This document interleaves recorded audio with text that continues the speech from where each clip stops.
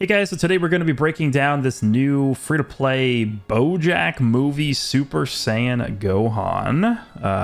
This is still technically part of the movies campaign, so this is not, I don't think, going to be a teaser for what's coming up in Legends Fest. You know what could be nice, actually? I was thinking about this the other day. What if this Gohan, well, I wasn't thinking about this Gohan the other day, but this Gohan like makes this more of a reality. Like, what if they just Zenkai Red BoJack? I feel like it's actually like a realistic possibility. We've already gotten Zenkai characters that are newer than him. He was a really dominant character on release. Like that would be a nice Zenkai. He'd be an exceptional bench character. He was really fun to use. He has like one of the more unique transformations with the Awakened Arts card. Could be interesting. Anyway, let's take a look at this Gohan here. So he's a blue ranged type. Let's go ahead and click this. Once again, we got to subtract like 8,000.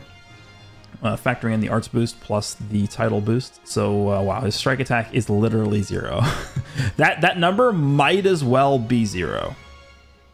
Like we're talking like we're literally talking like 206,000 strike attack. Again, it literally might as well be 0. Blast looks like he's sitting at mid 250s, which is not horrible for a free character. Defensively, he's looking pretty good though. What is that, 183-ish, and then like 186 for defenses? That's pretty good. I'll take that. He's holding double blast cards. Makes sense because he's a range type character. Hybrid Saiyan, Sun Family, Super Saiyans, and then of course movies.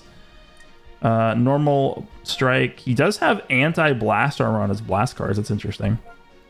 For a free character, it's not typically too common that we see that. His blue card is the Super Kamehameha. Deals major impact damage. 20% to blast damage inflicted for 20 timer counts upon activation, and then plus 20% to blast damage received for 20 counts on hits to enemy. That's pretty standard. Nothing too crazy there. The green card, we have obviously stop time here. Draws a blast card next, gets 40 ki, 20% damage inflicted for 10 counts, and then card draw speed for 15 counts, and then -5 cost. That's not bad. I mean, getting card draw speed and getting a guaranteed card draw off of this with the blast card, that's a pretty strong combo. It's not bad. Like it obviously it's not the greatest green card ever, but I'll take it.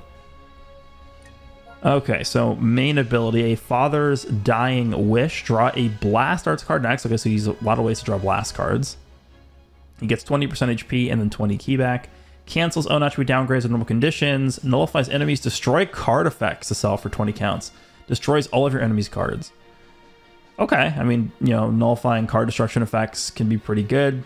Other than that, this is not really a stellar main ability. We have 33% to movies, event exclusive, or Sun Family blast attack and defense. So the first unique ability here. 80% to damage inflicted, 65% reduced damage received, 50% to ki recovery, and then -5 to blast arts cost. -5, huh? Would have been a lot better if that was -10, just because that's typically what we see on blast characters. -10. I'll take for a free character, I'll take -5, I guess. Following effects occur when this character enters the battlefield. Change his own strike arts cards to blast cards. That's actually pretty good against Janemba. Obviously, you don't want to have a full hand of strikes against Janemba a lot of the time. Okay, so he gets 30 ki, 60% damage. Okay, so he's up to 140 there. Applies attribute upgrade, 30% to enemy sustained damage cut effects. Yeah, that's good.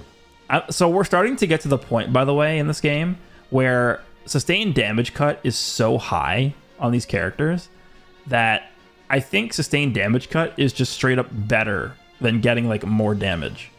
Like I'm pretty sure this -30% enemy sustained damage cut effects, like in a lot of instances, is probably just straight up better than 60% damage. Like I think this in a lot of cases is going to result in probably just straight up more of a damage increase than this. This minus to enemy sustained damage cut effects just continues to get more powerful as characters can, you know, get more and more sustained damage cut. Applies buff effect, nullifies enemies' special actions that activate when changing cover for 3 counts. Okay, so he gets 3 counts of cover null upon entry, which can be pretty good. Remember, he's changing his full hand to blasts, so what you do is you just enter the battlefield with this character and then you just spam like 3 blasts. And they all have cover null, which is pretty good. Inflicts enemy powerful opponent with attribute downgrade plus 20% to blast damage received for 15 counts. That's a weird effect. Inflicts enemy powerful opponent. So what does that mean? That means that the current enemy that you're facing, if they are a powerful opponent, they take more blast damage? Or does that apply to all powerful opponent enemies that exist? So if the enemy has like a powerful opponent character on standby, do they get afflicted by this? I don't know. It's hard to tell based off of the wording. Following effects occur if there is a defeated battle member. Draws a blast card and then gets 25% damage inflicted by allies. Okay, so it's a permanent support buff there. Okay, so we have 20% to blast damage inflicted against tag powerful opponent. Reduce damage received from tag powerful opponent by 5%. I mean, so, okay, so he's getting 70% reduced. I think the way this works is because this and this, like, people are going to look at this and they're going to be like, oh, you don't actually add the 65 and the 5. I think in this case you do, because they're both activating at the same time. I think the times when they're multiplicative instead of additive is when you have, like, one of these effects that activates at a different point in time. So, like, let's just say, for example, this character, like, he starts the battle. This is a battle start here. He starts the battle with 65% reduced damage received. If he then had a separate effect that said, like, when entering the battlefield, he gets, like, 10% reduced damage received. At that point, it would be calculated at a separate time, and I think it would be multiplicative instead of additive. Like, we see that with Red UI Goku has that, where his reduced damage received buff on battle start is, you know, obviously set at what the number is, but then he gets a separate amount of reduced damage received when he enters the battlefield. And so that shouldn't, like, you wouldn't just add that on to the battle start effect, it would be multiplicative. But in this case, because they're both being applied at the same time, I think this means he just gets straight up 70% reduced damage received from powerful opponent, which is obviously good. Following effects occur every time this character uses a blast card. 3% HP, 15% damage inflicted up to 60%, 10% damage inflicted for 10 counts. Okay, so he's stacking 25% blast damage, or just damage every time he uses a card here. Shortens out his sub count by 1, activates 4 times. This is like, what? He's looking good. What the hell? Why did they make the free-to-play Demon King Piccolo like this? You know what team really needed a free-to-play character like this? Is Dragon Ball. Okay. Following effects occur when enemy switches to tag powerful opponent while this character is on the battlefield. Restores own ki by 10, reduces enemy ki by 20, and then -1 card draw speed. That's obviously going to be good on the defensive end. Reducing their ki by 20 and lowering their card draw speed. Like, it's not going to be too impactful to the enemy if you do this while you're the one comboing, but if this gets afflicted to the enemy while they're comboing, it's obviously going to be a lot more powerful. Applies the following effects itself when this enemy enters the battlefield if enemy is tag powerful opponent. Okay, so it says if enemy is tag powerful opponent, so I'm assuming that just means that they're on the battlefield. Restores ki by 10, increases arts card draw speed by 1 level for 5 counts. Yeah, so I mean, that's the big sort of like gaping hole in this character's kit here. She doesn't have card draw speed, but I don't even know if that matters, because what you're going to want to do with this guy is you're just going to want to switch in with him and just spam like 3 blasts. That's what this character's kit is going to want you to do. I think he looks pretty solid for a free character. I'll take this. Okay, let's take a look at equipment. That's not the right place. Equipment. All right, let's see what we got. We are getting a new co-op, and we are getting a new Ultra Space Time Rush. So I think we should have at least a few equips to look at here. We are getting, of course, a new PvP equip as well, which should be this, which is going to be Otherworld Warrior. Okay, so both defenses 10% in slot 1, and then we can get up to 13% strike defense or blast defense when Movies is a battle member. So that's pure strike defense and pure blast defense. And then 10% HP in slot 3.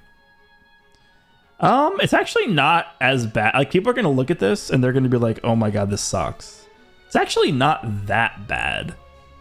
Getting 10% to both defenses and HP is already, like, okay. But then you're adding on 13% to pure defense. Like, that's actually not horrible. I could definitely see this being used in niche situations, which is honestly what That's what these gold equips are for now. If you're talking about like the best possible equipment, like you're very rarely going to be using like these normal gold equips. You're mostly going to be using unique equipment or awakened equipment.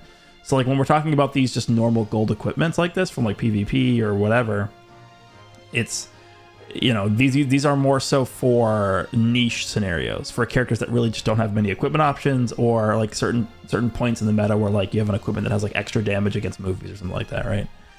This is not that bad. Like Goku and Frieza can use this. Of course, Pikkon could use this if you want to go for a more defensive build on Pikkon. Could be interesting. What else do we got? We should have a few more, I think. Okay, this should be the new co-op equip. So this is going to be for Sun Family. Looks like base strike defense or blast defense. You got to choose one of them. Obviously, strike is going to be, I think, the priority here, just because the game has and probably will always be more so strike based than blast based. But I mean, it's good to have. The way I like to usually do this is like, so for example, for this equip, which also had a similar thing where you could roll blast or strike defense on one, I just grabbed 2 strike and 1 blast. I think that's the way. That's the way to go. I mean, I guess you could technically do 2 and 2 if you wanted, but okay. So slot 2 and 3 are both dependent upon you having 3 Sun Family battle members. So a full Sun Family team. You get base strike and blast defense to 20%, and then you get 12% to pure strike and blast. Yeah, that's a good equip. This is powerful. The only thing that could have made this better is if they put HP in slot 1. I actually think this is a better equip. This one. But the restrictions are probably worse. But they're pretty similar. I mean, this is a good equipment. Not really much more I could ask on that one. It's pretty good. Pretty good. For running a full Sun Family, there's no reason not to use that. All right, and then we should have the new awakened equipment, whatever this is going to be. It is the Pikkon one. All right, what is this? Sagas from the movies plus green. I wonder who they intend you to use this on. All right, so we have strike defense 18%, blast attack 18%, strike defense 18%. And then we have 10% to pure strike, attack, and defense when battle style melee or defense type is a battle member. So